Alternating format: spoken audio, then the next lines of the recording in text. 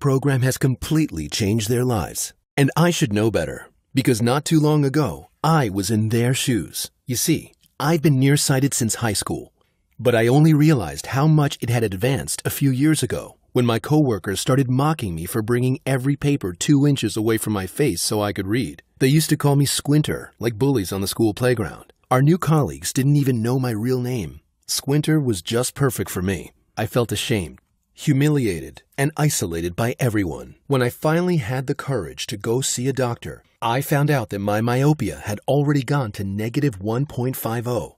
So I got a prescription for glasses, and he assured me that if I wear them all the time, it would stop from advancing. Now, the first week I wore them, I couldn't get rid of the gruesome headaches unless I took the glasses off for at least an hour, and sometimes that wasn't enough. I just had to go lay down because I had the feeling my head was going to pop open. And the worst part is that everyone thinks you're just whining for no reason, even though it can drive you absolutely insane. You have to live with this annoying pain every single minute of every single day. So I went back to the doctor and asked him for contact lenses. I thought, spending all that money on glasses when I could have just stuffed some invisible little lenses in my eyes and that's it.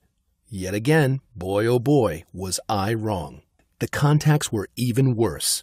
I think eyewear should come with a huge warning sign saying, "This will most likely hurt some way or another." I got the monthly disposable lenses, so it was supposed to be easy peasy. But these things inevitably turn you into a clean freak, obsessed with every single little germ or speck of dust that may wander around. I followed every hygiene rule to the letter, every single day, except for one. One night I just couldn't find my special cleansing solution, so I rinsed them with tap water. Next day, my eyes started to itch like crazy, and I couldn't stop tearing up. I looked like I'd been crying for hours. My wife rushed me to the hospital, where I found out I had gotten some bacteria in my contacts, which were getting pretty comfy inside my eyes. I had to put antibiotic drops for 14 days, which stung like hell and left me unable to see clearly. And since I couldn't wear contacts, I had to go back to the glasses. Only that, surprise, surprise, my glasses were now useless. I put them on, I took them off, wiped them clean, put them on again, and repeated the whole process about 10 times until I realized how ridiculous it was.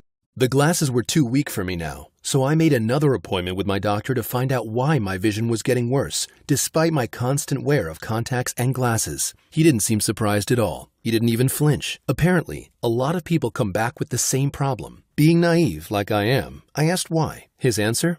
Get this. He said, because people don't wear their glasses properly. I opened my mouth to say something, but I just couldn't gather myself to ask, what's the proper way to wear a pair of glasses? You put them on, and then you leave them there. What else is there? I thought maybe I was lucky enough to get the worst doctor in the area. But I asked other nearsighted and farsighted friends if they had the same problem, and they all confessed that they've had to change their lenses so many